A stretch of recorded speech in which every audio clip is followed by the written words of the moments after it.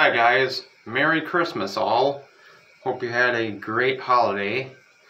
I just had a chill day, watched sports with my grandma. It was a good day for being a Wisconsin sports fan because first off, the Bucks won against the Celtics and the Packers just won against the Browns, but both games were nail biters. Holy smokes. Like the Bucks, they literally did not lead the entire game until 30 seconds left of the game. And then they finally pulled together, gave it the effort and energy, and got the dub.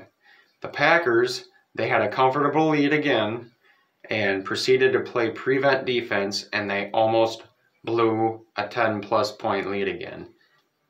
Joe Barry, you gotta adapt.